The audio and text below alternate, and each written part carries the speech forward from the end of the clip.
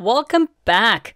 Good job, you've made it this far. And you're probably asking yourself, Andre, this has been really good, really informative, but where's the coding? I want to start building some websites. And I know, we'll get there, don't worry. But without even realizing it, you just learned some really, really important fundamental skills and something that will take you in the career of a web developer very far, because now you know how to improve website performance without coding a single line of code. Just so you know, we're going to get a little silly here. We're actually going to make sure that you remember these fundamental skills every time throughout these lessons.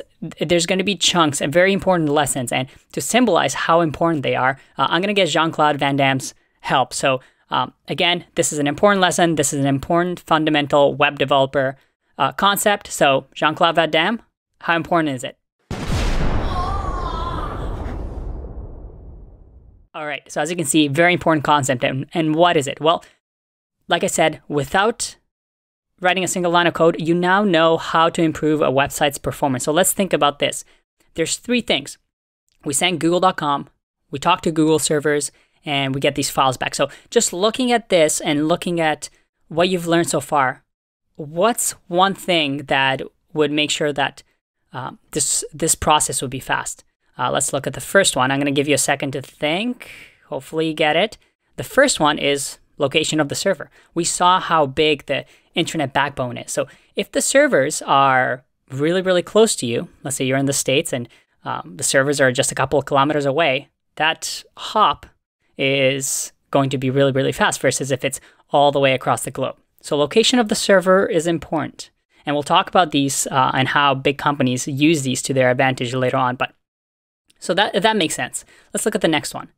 So the next one is how many trips. So hopefully, ideally, we just have one trip to the Google servers and Google servers send us all the files that we need back. But as we know, there's new pages, there's searches. So this communication with Google is back and forth. And the less trips we have, the faster that we'd be able to get the files. So how many trips? And then finally, size of files. Again, if this HTML file or CSS file or JavaScript file is massive and it's 100 megabytes, well, that's going to be a lot slower to transfer over the internet than it is if it was just a couple of kilobytes. So there it is. These three things are something that you'll take with you, and you'll realize that every time you're building an application, a website, you're going to be thinking about these things. And these are going to help you make sure that you have a performant, fast website. And we're going to take these with us as we go on throughout the course. Talk to you soon. Bye-bye.